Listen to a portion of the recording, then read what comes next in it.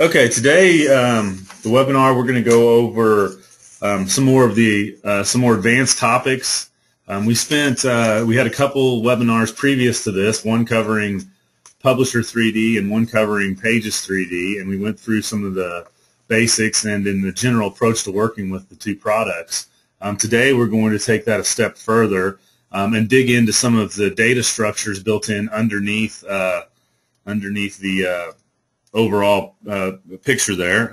We're going to look into configurations. We're going to look into more details on parts lists and a bunch of other things there. I don't know on timing. I haven't done a session like this one before, so I don't know on the timing how long this one will take. I have, let's see, about 9 topics. We may have to skip around a few to finish it up within the 45 minutes or so because I want to leave some time for questions there. So hopefully we can hit each topic for about 5 or 6 minutes and get a pretty good feel for the topics there. So for some of you that may have missed some of the others, I'm going to do a very quick run through of what the products are and what you can expect to get out of them, and then we'll jump straight into the demo. So, Quadraspace has a couple products, and these products are designed to generate lets you author using your 3D CAD files and the metadata that's contained within those to generate printed documents, interactive documents, illustrations, animations, all kinds of different outputs that go into industry standard formats from a 3D CAD design. The first product, Publisher3D, takes the 3D information and is used to generate illustrations and animations.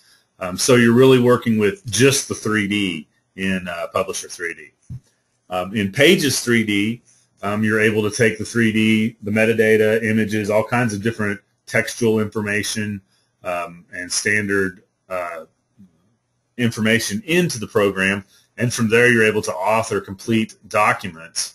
And Pages3D supports both interactive and printed documents for your final releases. Just a wide range of different applications people use our software to work from, work instructions, technical illustrations, just pick out some of the main ones here, online catalogs, data sheets, 3D PDF, quick and easy way to do that, and illustrated parts catalogs is a pretty high-end one. Okay, so from a background perspective there, you should have a reasonable idea. If you don't, then I would encourage you to take a look or to email me. We don't have these available publicly online, but I do have videos of the Publisher and the Pages3D seminars or webinars from earlier. So just send me an email or reply to the follow-up email that you'll get this afternoon and ask for a link to those videos, and I will gladly provide those. But you're not going to find them just walking around on the website. I'll have to send you the link. So just let me know that you'd like that, and I'll be happy to send that to you. So today we're going to jump in, and it's going to be a little different. We're going to take each of these topics one at a time and just kind of work with the tool and get a more in-depth understanding of these. We're going to start with configurations, and we'll do some parts lists following that, and more details about parts lists. We're going to talk about automatic balloons and how that relates to the parts list as well. We may or may not do the material library. It's going to depend on how I feel about the time at the point there. Let's see. Then we'll do a little bit more on the exploded views. I know you've seen in the previous video some exploded views that we've generated. I'm going to put a little more depth on that, bring up the exploded views panel and show you how you can group and work with different objects. And then we're going to do all this in Publisher3D. In the final part of the Publisher3D segment, we're just going to use the smart template technology in Publisher3D and show you a little more depth on how that works. Now we're going to use the first section you see there, Publisher3D, but most of these concepts apply to Pages3D. In fact, all of them except for even the very last one can apply to Pages3D. So all of those we can build upon going into Pages3D. And on the Pages3D, we'll close out and bring Pages3D up at its next point here, and we'll talk about creating a template Not only just a general, here's a page and here's the way it looks, but we're going to talk about strategies for creating a template that can be used with smart template technology, with metadata and those kind of things as part of that. I'm going to briefly go over the project tree and show how all these things that we've built up here are pulled together into a working, into a organized section there into the project tree. Then we'll use the smart templates with pages. And finally, we'll show some of the techniques for updating your document when your 3D CAD design changes. Okay, so let me go over here to Publisher3D. Everybody should just see that. I'm going to give it a second to switch over. So the first thing we're going to do, we'll just go ahead and grab and import a model here. And we're going to work with configurations initially here. So let's bring in the model we've been working with for these sessions here, and it's that power supply unit.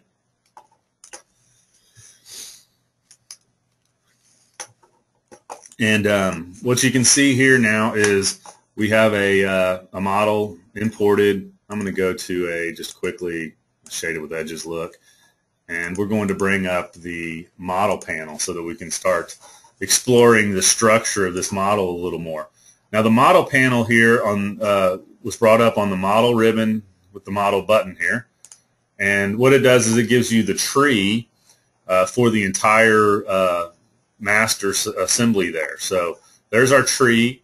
If you notice, we can also flip over to our master parts list, where we can search through the metadata or the parts names using the search functionality. If I flip over to the master parts list, we just get the same parts, but they're in a parts list view instead of a tree view. And here we can go through and click to select. We can right click and do all kind of moving rows around, isolating, hiding parts, and manipulating the information. Now, to talk about configurations, we'll go over to our configuration ribbon here. And when you initially load a model, it all comes into a master configuration. And when you first start up, this will be every part that's imported in your design. Now, a configuration can be used for a couple different reasons. One, the main reason in Quadraspace software is to create subsets of parts so that it makes it easier for working with different subsets of your model. One of the easiest ways to create a configuration is if we just go back to assembly tree here. Let's say we want to create a configuration from this board assembly. I can select that. In fact, I can right-click it, and there's a create configuration from subassembly right there. So once I do that, you'll see that it asks me to name this one. I'll just go with the default name that it chose for me. And when I hit OK, it's now created a configuration for me to work with throughout this project. Now, if I go now to look at the configuration ribbon, you'll see I have a master one. If I click it, I go back to the full scene with all the parts there. If I do a show all, you can see it all is available. If I go to the board, it will now chop down to just these, as if these are the only parts in the model. If I take a look at the assembly tree, you'll see that all of the other parts in the model have this little icon next to them that lets me know that that's not part of this configuration. And if you recall, when we were in the master configuration, these all had the normal icon showing that they were part of it. Now, if you want to further edit this, let's say maybe we actually want to allow the base, maybe this I/O board to be part of this. We can add that back into this configuration. Let's see, does that one make sense? Sure. I don't know, how logical some of the things I do here is going to make as far as what parts are shown or whatever, but the point is kind of the interface here. So let's say we want to add this I/O board back into this configuration. We can use the suppress tool, and typically using the suppress tool, I would click parts and that would suppress them or remove them from the configuration. In this case, we're going to go to this I/O board, and if you now notice when I right click, there's a couple new options. Unsuppress is what we're going to want to use here. But these options are only available when the suppress tool is clicked. So we're going to unsuppress that I/O board. Let's see what happened there. It must have.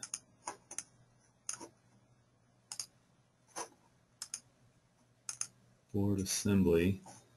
Huh, somehow that brought back all the things. Okay,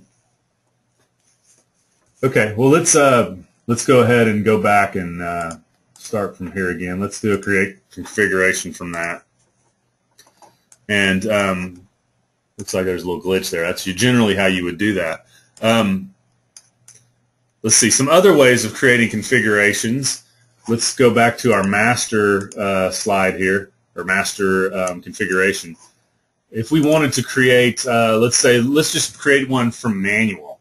So if we use our suppress tool, I can go and start from, actually, I want to make a new configuration from all visible parts, and we'll just say my custom one.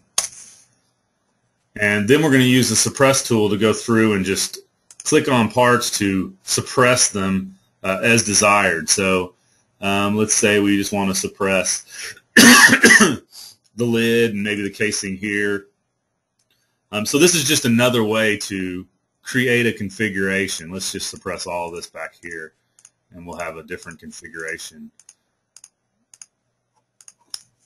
that only has this part of the components built into it. So we now have this configuration. It's another way to generate those. Another way, going back to our master here, to create a configuration is to maybe select a few objects. So let's take, hold shift and hide here.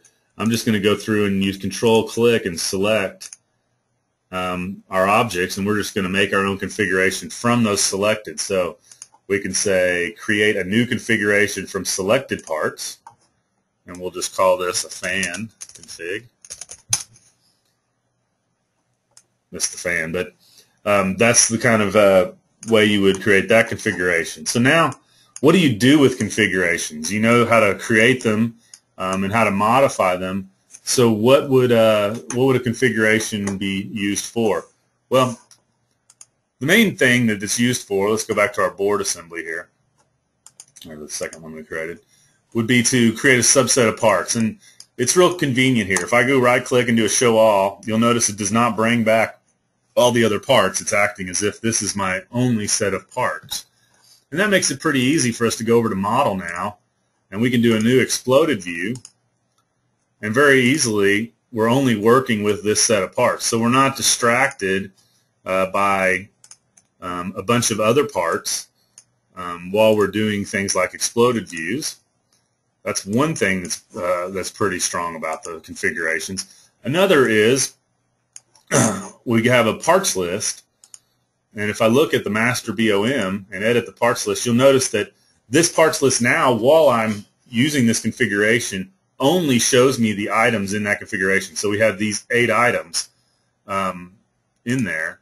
And that means that things like, if we go and do a new illustration real quick here, and if we go and actually add balloons to this using the automatic capabilities, which we'll go over in more detail in just a minute, it only adds the components that are in that configuration. So, and if you can see that if it would have added all the others, it would have made a big mess with 50 numbers instead of just this subset of 8 that matches our bill of materials, by the way.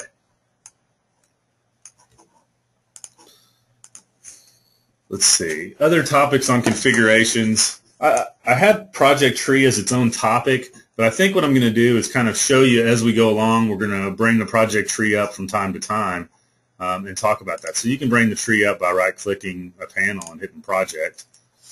And what you'll see here is any storyboards that we've created, configurations. Here's our configurations that we just generated. They're all listed here, and inside each of these, you'll see that they contain a set of their own parts list, exploded views, and then illustrations of that configuration. So you'll see every one of them will have a parts list. This is a generated parts list. As soon as you make a configuration, the program will automatically generate a parts list for you. The one that we create an exploded view, you can see there's now an exploded view here in the parts tree. And there's the 3 steps we created for moving these 5 components. So that's the first step of that. Last thing I want to show you here is, and this I'm just going to mention, I guess this is an advanced topic. Under configurations, you can right-click and you can create what we call a dependent configuration. By default, every configuration is independent. And you can tell by looking at this tree that they're all flat. Let's close these up. They're all in the same level. So the master one, if I make any edits to this, does not affect any of these. Now, if I go and create a dependent configuration, let's even do it from the visible parts. We could do it from a subassembly if we wanted. It's going to be the same either way. So let's just do subassembly, board assembly. And that created me a new dependent configuration. And you can see now it's listed under this in the tree. Now the difference is this looks like it's the same one as this number 1. Let's see. I can drag these out to the scene too. So here's number 1. This is the one that is independent. And if I look at this one, it's going to look the exact same. That's the dependent one. Now here's what happens. If I go to master, and configurations reflect your not only what parts are suppressed. So if I go to master and I suppress a couple of these, let's use our suppress tool. And these parts were on both, so I'm going to compress all 4 of these, let's say. What you're going to see now is if I go to the, go back to my project tree.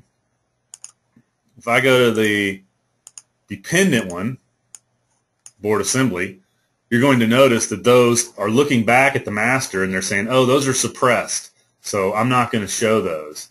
But in contrast, if I go to the independent one, you see now this one is not looking at the master configuration. So it, being independent, it doesn't know, or it shouldn't know, to suppress those components.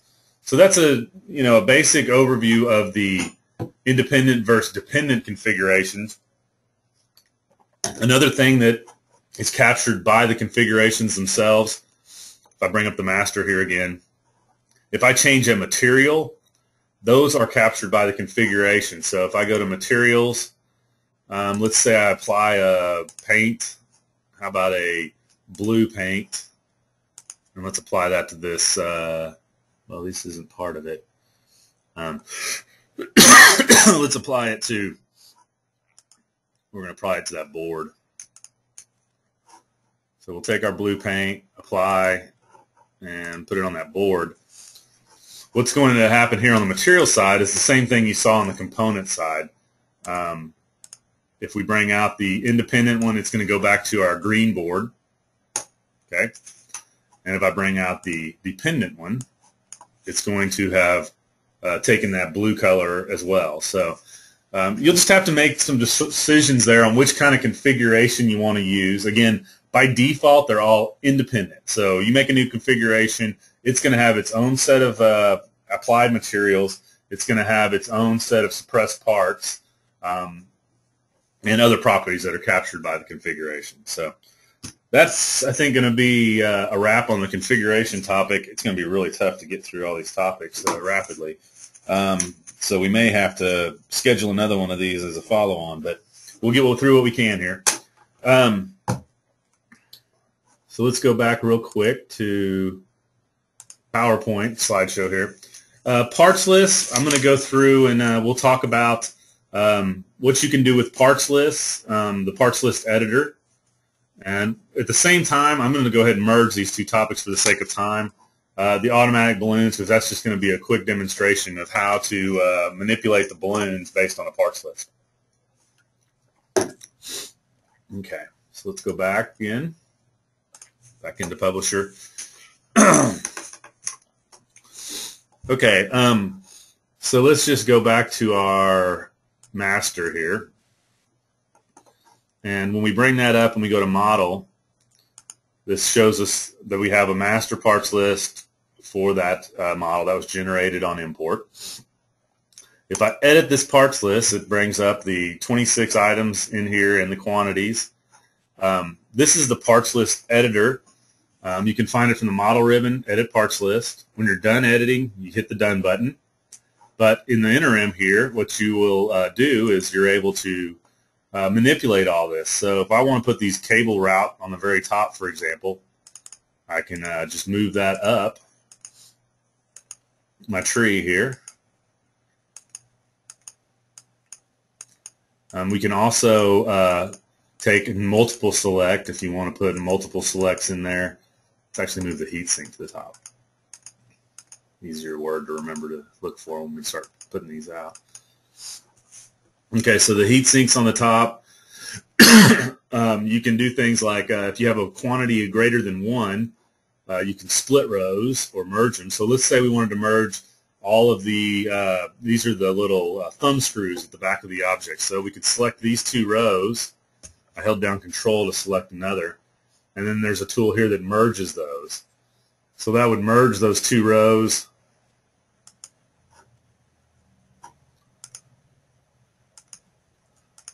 Must be doing something wrong here. Merge. There you go.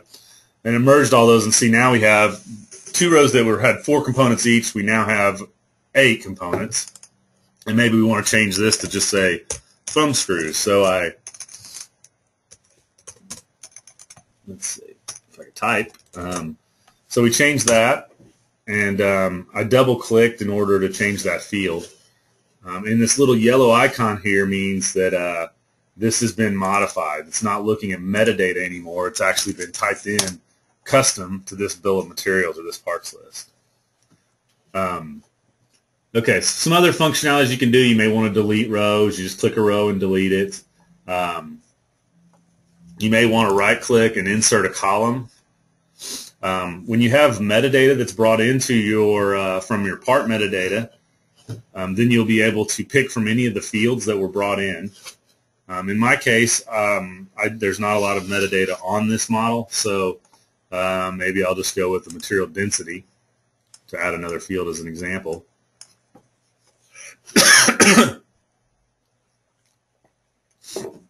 And you can modify the bill of materials in that manner too. Now, a really advanced topic that we have write-ups on, and not everybody needs to do this, but there's ways to update and to import metadata from Excel spreadsheets instead of using these automatically generated parts lists. So this one would allow you to update a parts list from Excel spreadsheet. It would maintain some of your changes and bring in some of the changes from the spreadsheet depending on your choices during that process. So that's kind of how the parts list editor itself works. Parts list as a concept. If we go to our project tree here, under each configuration, you're going to see one parts list by default. And that one's generated as soon as you create the configuration or as soon as you import the model in the case of the master. Now let's say we wanted to take, this one's all the parts. What if we wanted to create a parts list, a different parts list, top level only potentially? So we just do parts list and we create a new one. And we're going to do a top level only one here. Let's start our numbering at 100 for kicks. Let's just do it 10. And then we're going to say top level only. Give it a custom name for ourselves to recognize it later. You can also do use visible objects only. Wouldn't matter here. All of them are visible. And so when we hit OK, you'll see that it generated a parts list starting at 10 that numbered up to 28. And the biggest difference here was there was a couple of sub-assemblies. Instead of those sub-assemblies being broken off into separate parts, it made one line item for each of those sub-assemblies. So that determines the smaller parts list in this case. So if I hit done, I just kind of want to show you how it all organizes here. So now for this configuration, we have a master BOM, the one that was generated automatically, and then top level only, the one we just created. Now, the choice of that is going to determine the numbering of our ballooning. So if we, for example, if we wanted to take this model and add some balloons, we can use the call out tool to pull off a few balloons. That's number 10 in this case. The outside shell. Let's just do a couple so we can recognize them. And 12 pulling off of facing here. That is a reflection of the which bill of materials we've selected. And if you can see here, it's the new one we just created, the top level only one. Now, if I go and if I change this just here, it's not going to make an effect. Well, it is. It asks you, would you like to modify the current illustration? And if we say yes, our numbering is going to change. So you can see now we've changed the numbering, and the number scheme changed here. This one was 12, I guess, and this one was 10. And this now is a reflection of the master bill of materials, not the top level only bill of materials. So that's how those tie back together. The other thing that is a reference of the bill of materials is your mouse overs. You can see as I mouse over here, if I click this, I have a call number, and that's defined by the bill of materials as well. And I believe any custom fields that you might add to your parts list would be listed here as well, depending on which bill of materials is selected. Okay, let's go back to the project tree again and take a quick look at where all this plays out. So we've been working with the master config only here, and what you see is we have under parts lists 2 different parts lists now. Another thing some people sometimes run across is they change configurations and then they wonder where their parts list went. So let me just kind of describe that. Let's see if we change our configuration to this board assembly, and then we look at our parts list. Look, our top level parts list appears to have disappeared. Well, what happened is this actually only shows, for exploded views and for parts lists, it only shows the parts lists that are part of that configuration. So now that we're on board assembly, we only have one parts list. So it's properly showing you what's available for that configuration. Exploded views. We made the exploded view for this configuration. So that exploded view exists here. But if I flip back to master, you're going to see that there is no exploded view here because that exploded view is part of the other configuration. And another way to very easily tell that is to look through the tree. You know, these are the parts lists that are in this configuration. If that configuration is being currently worked on, then you're going to see these on the ribbon items above.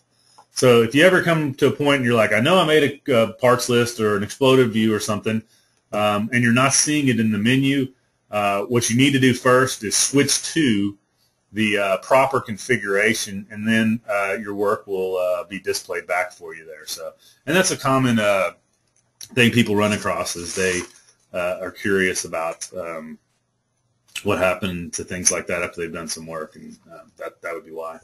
Let's see, I got a question on parts list here, and then I'm going to move on. Is it possible to change the default master bill of materials to always include only the top level?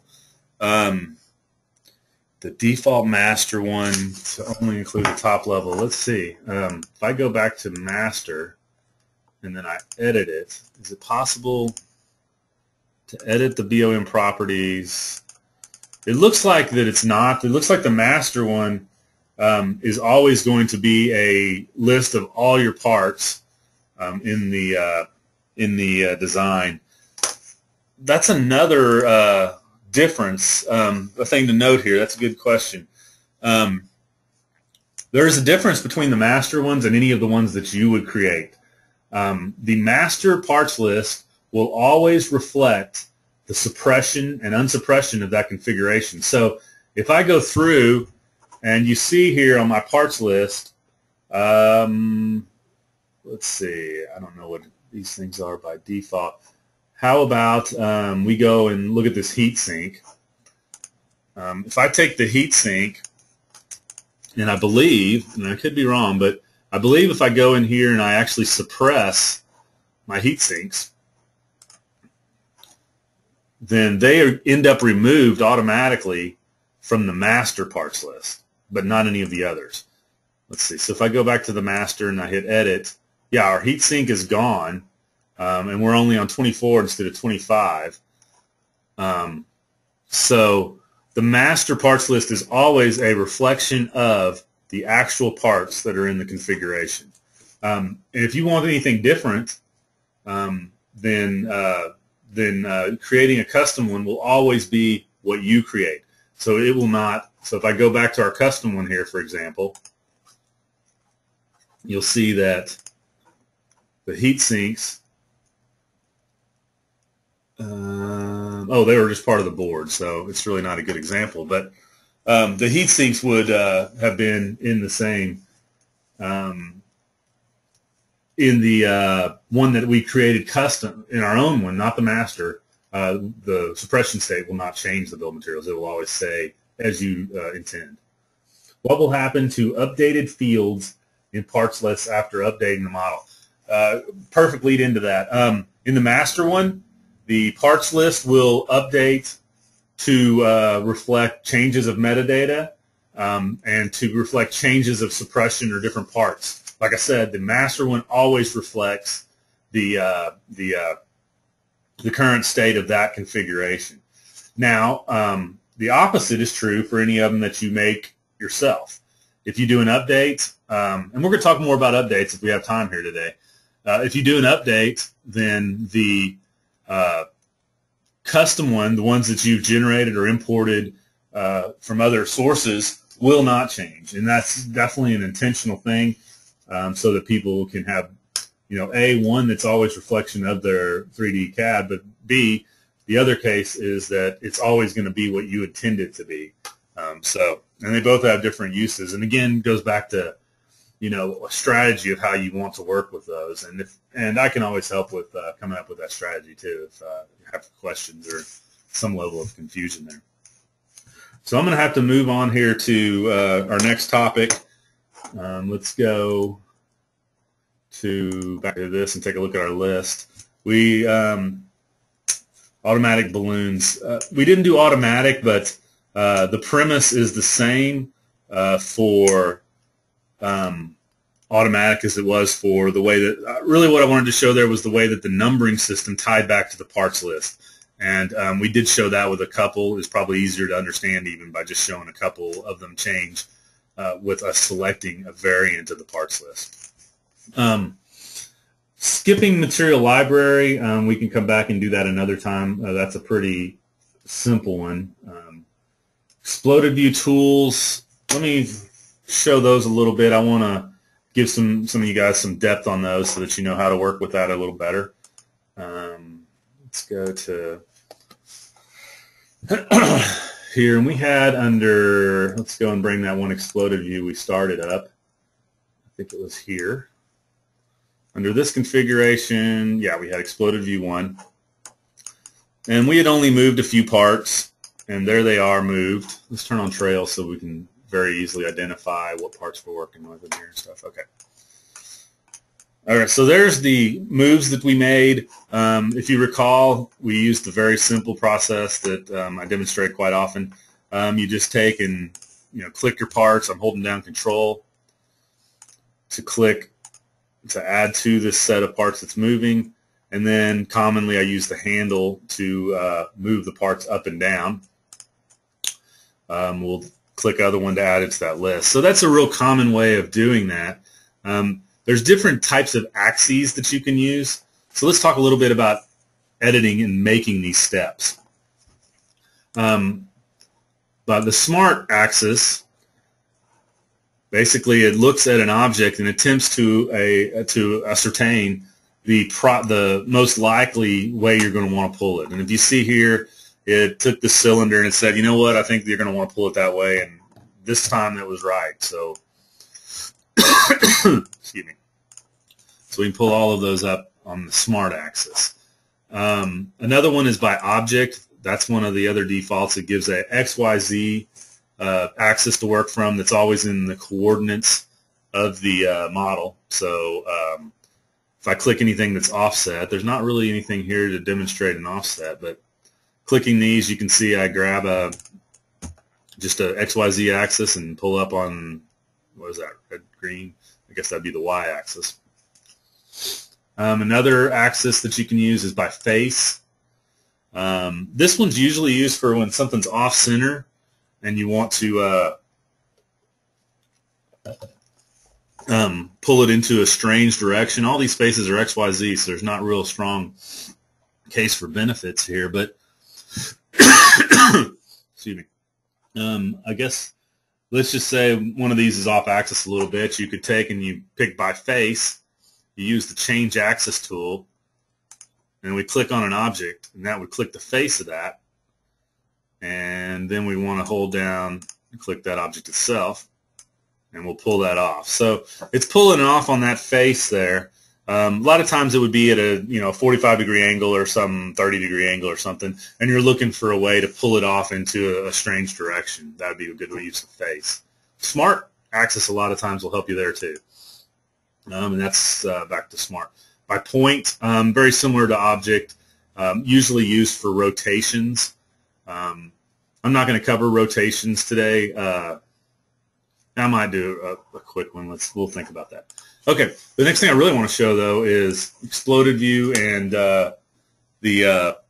what you're actually building when you create an exploded view. I just click this little extended group icon here, and it brings up our exploded view panel. And the panel lists, you can see, here's the, let's get out of edit mode real quick. Here's the step-by-step list of all the moves we just made. If we want to reorder these, we can from here. Let's say that our first step is wrong. It's not that big blue guy. Let's say we want to remove the heat sinks first. It's easy. Just move that step up. Now we have that step and then that step. So the order can be manipulated here. There's also, you may want to group things. When you're doing instruction sets, a lot of the time, a lot of this doesn't really apply. If you're just making an exploded view and you're going to make balloons and callouts, order and grouping is really not something you're going to be concerned with. You're just going to be moving parts, and you'll be fine with the end result, or the step 7 in this case. What does it look like here? If you're making step-by-step processes, then you're going to be very concerned with the order of these steps and the potential grouping. So let's say, all of these are done, but maybe step, 5 and, let's go back, maybe step 1 and 2, maybe the heatsink and the blue guy, this resistor, come out at the same time. We can do that by selecting both of these, and we're just going to group them into a group that will have both of those actions occurring in the same step. So we'll just say animate them simultaneously. You can do them sequentially if you want. So what we look at is we pick our different groups here. You can see that if I pick the group here, it has moved both of those. And this becomes very important on step-by-steps and on using smart template technology and those kind of things as we go along here. So that's one way to group and to work with the tree. Another real good use of grouping is for animations. Rotating, like for example, a screw that rotates at the same time that it moves. What you would do is create a rotate step and a move step, and then group those. And then your animation would show the screw rotating and moving simultaneously at the same time. So that's how that can be set up. Another thing on the exploded views, and the last topic I want to cover real quick is, let's go back into editing mode here. Just hit move parts. If I click these, you can see I have the editing tools back. Another way to actually, let's go and do this guy. Another way to actually, instead of just pulling handles and positioning, is to go to, we can right click it and we can edit the step details. And from here we have a different user interface that allows us to actually type in. So if I wanted to type in a precise unit here, I can type in 0.15 or something. And you can see that that can be used in order to set the placement of the exploded views. Same for selection. Here's it's showing us that just this one guy is going to move in this set. And then there's some timing things here that you can set up for animations. We're not going to talk a lot about animations today, though. Trail type. Typically, one trail per subassembly makes a lot of sense. But when you get into the cases where you have a big, a bunch of parts that are just kind of conglomerated, you may want to pick some different ones. One trail per step, or one trail per part can get pretty messy. It makes a lot of trails potentially. But this is a way to modify the way the trails get drawn, and that would be under the step properties. You can also get step details by right-clicking the view here when you're in this edit step mode.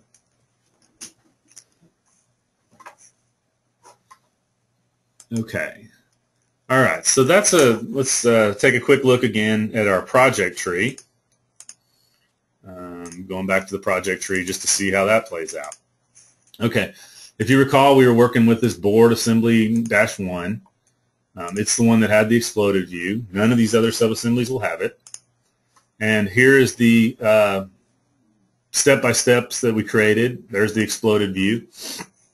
And we can use this just like we did earlier. We can drag and drop to get to just that step or the next step.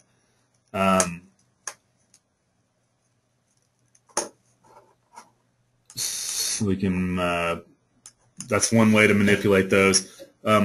Here's a key thing about the project tree.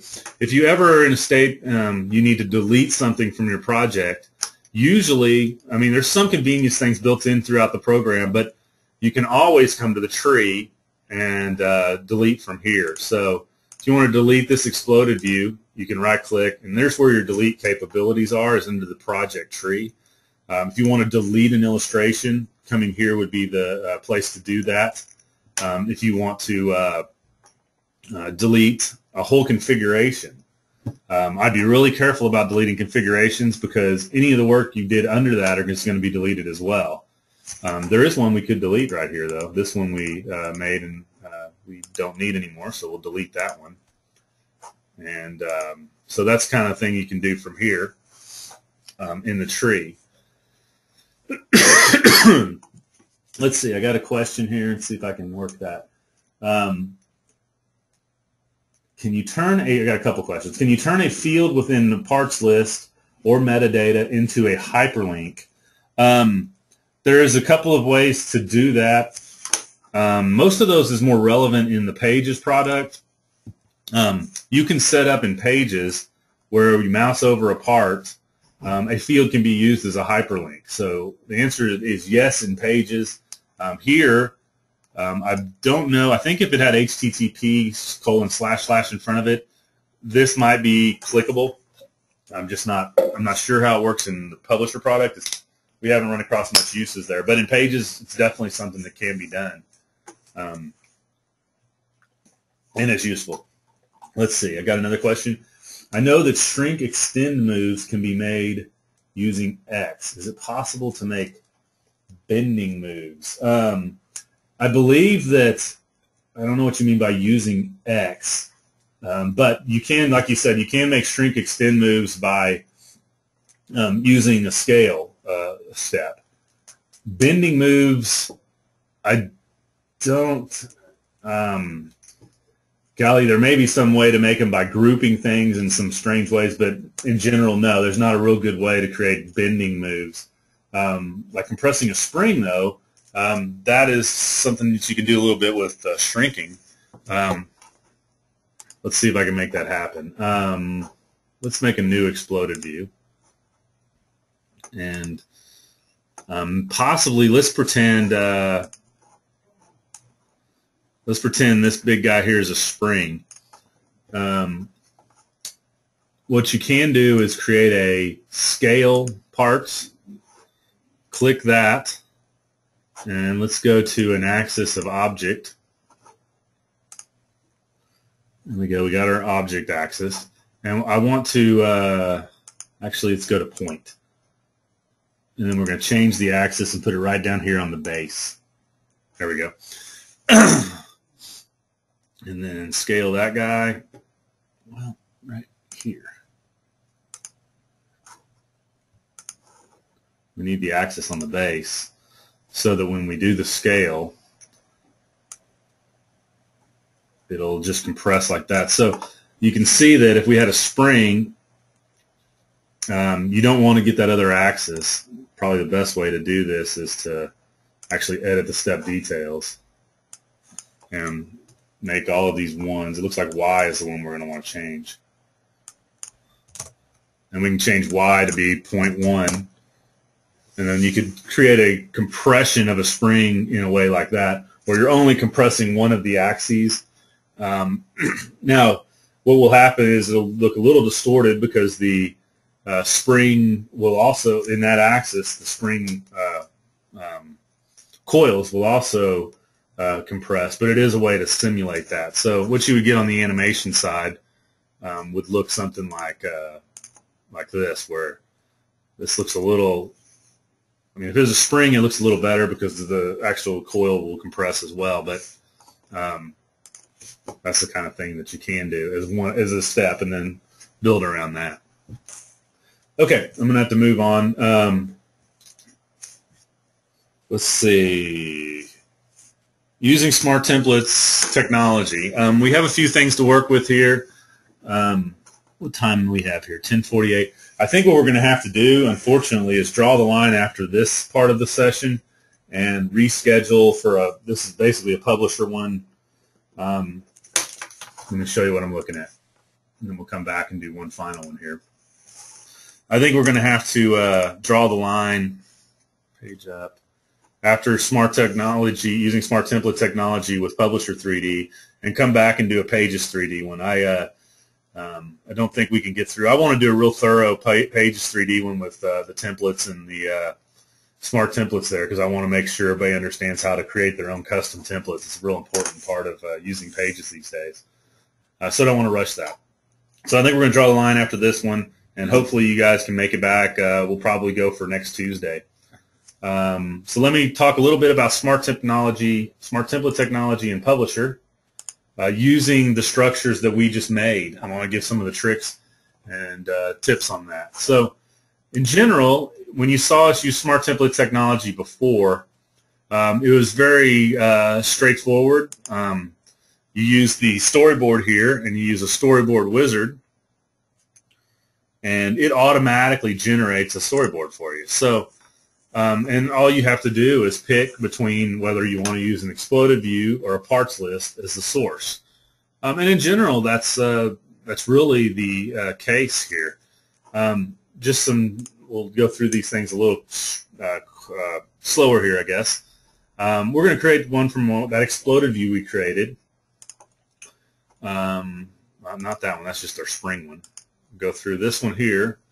And by doing the reverse steps, we're turning that into a assembly instruction instead of a disassembly instruction.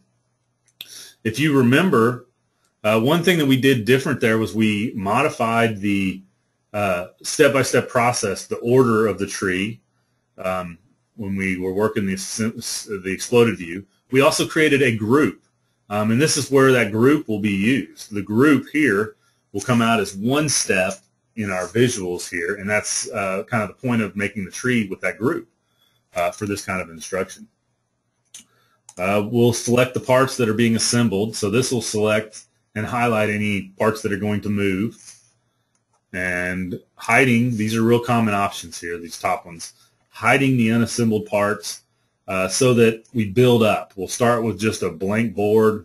I don't know if we moved all the parts, so we'll start with the parts that aren't going to be assembled to it, and then we'll build on top of that.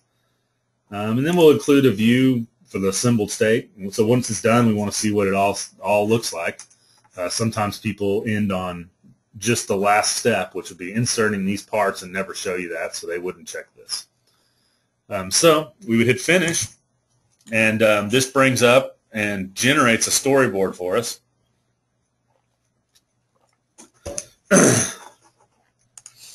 And in the storyboard, we have all these views that we've that are automatically generated for us. Boy, we picked a bad viewpoint to start with. In fact, let's redo that. Let's go here. Let's get us a nice, clean isometric view. Before running the smart templates, this is a key step, is to set up a good viewpoint. So if we want to get all our views looking like this, and to set up the render style. So we take a good, nice isometric viewpoint. A render style looks fine to me. You may have different preferences. Maybe you want a white background or something. So you set that up. Maybe you want a highlighting color of red. So you set all this up before running Smart Template technology. It's the easiest way to do it. And then we're just going to go ahead and run it again. Storyboard, exploded view, and you're going to see the difference between these. We're in the same options. But what we did was we concentrated on setting up our view first. And when we hit finish, it'll go through and generate us a much cleaner graphic here. There you go. That looks like more something we'd want. And all we did was set up our view first so that we had the right viewpoints. And now we have a scene that has our step-by-step processes looking the way we want them to look.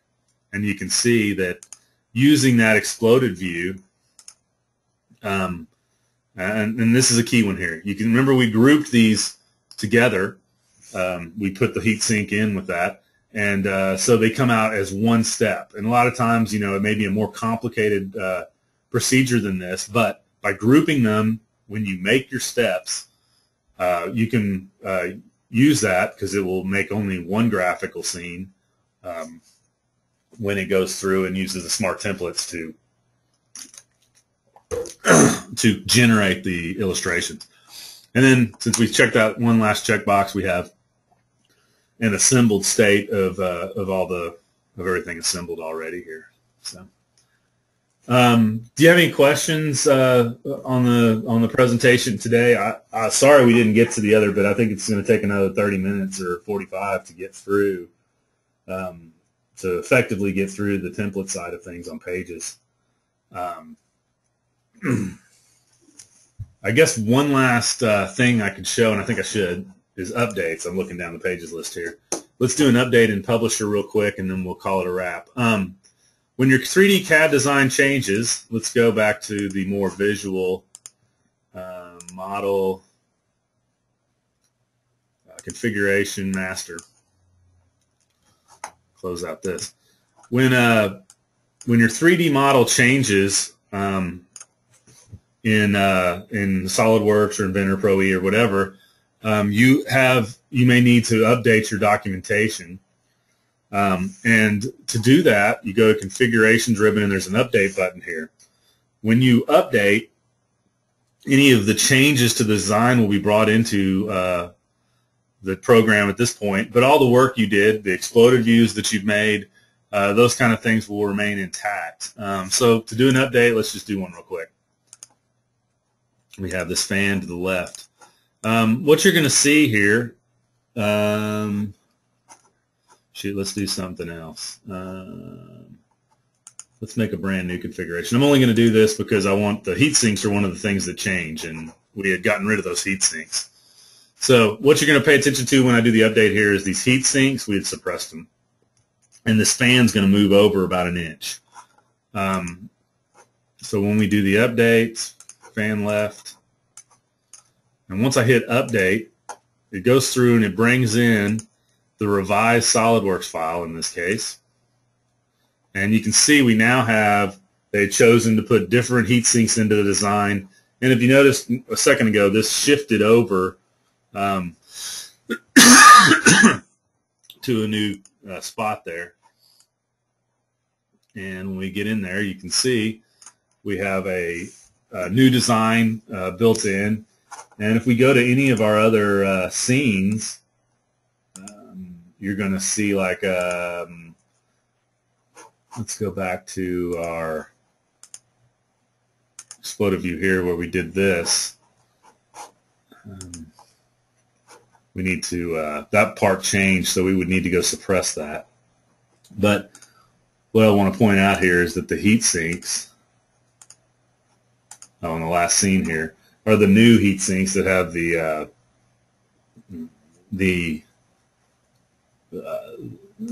variant of the heatsink there. So that's how you would do an update. And the last thing that you'd probably go do in this case is take our board assembly just to finalize this update. Since this is a new part, let's go and suppress it. We don't need it in these scenes. And you can see all these little working icons here. Every one of those scenes is being updated to not have that component in there. So that's one of the slight tweaks you'll need to do is when you update things, is to go and kind of strategically do those kind of things. So. All right. Well, that's not all I had planned, but that's all we really have time for today. Again, I'll set up another one, send out emails and everything, and we'll have another one next week, same time, same place. And we'll go through making templates and working the template side of things on Pages3D. Let's see what else I got here. I think we've gone through Publisher. It's for making images and illustrations. Pages is for generating complete documents. And I don't think there's much need to go through the rest of the presentation there. If you have any questions that I can answer, I'll be happy to try to answer those right now, online or offline. If not, hope to see you next week when we talk about Pages3D. Thanks, everybody, for attending, and I hope you found some of the information here on the more advanced uses helpful, and maybe it'll spawn some other questions. I have a feeling it probably will. All right, thanks a lot, guys.